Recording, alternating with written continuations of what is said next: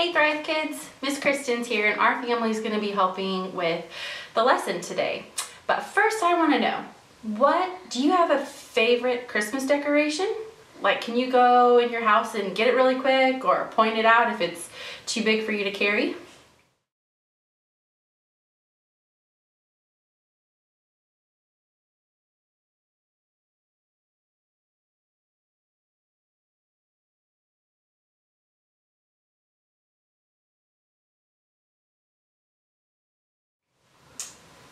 Well, I'll show you mine.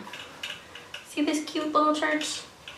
I love this because it reminds me growing up how we would go to church for Christmas and sing Christmas songs and celebrate baby Jesus being born. But I think my most favorite church service memory ever was when Deanna's dad, Mr. Fata, did the fire dance inside Van Horn High School. So that was pretty awesome. So even before Jesus was born, so many things happened to help prepare the way for him. And there were two people, Zachariah and Elizabeth. They were married to each other and they really wanted a baby so badly and they prayed to God. And Elizabeth did end up having a boy named John, who was Jesus's cousin. And when Mary found out that she was having baby Jesus and she went to tell her cousin Elizabeth, baby John, even though he was still in his mother's tummy, leaped for joy, just knowing that he was going to be born to help prepare the way for God's son. And after John was born, his dad, Zachariah, wrote a really beautiful poem all about how his son was going to be a prophet for the Son of God, Jesus. And Nora's going to be telling you some more about John's life and what he did. Today we're going to learn about John the Baptist. You've probably never heard that name before. Well, I have. John was actually Jesus' cousin. He lived in the wilderness. He ate locusts and wild honey. It's kind of gross. But he also wore animal skins and leaves and stuff like that. One day, Jesus came over to his cousin John and said, "Will you baptize me?" John was kind of confused. I mean, wouldn't you be? Because Jesus doesn't need to be baptized. Being baptized is having your sin washed away. But Jesus didn't have any sin. So John asked why. Jesus replied that he wanted to be a good example for other people so they can know what being baptized is.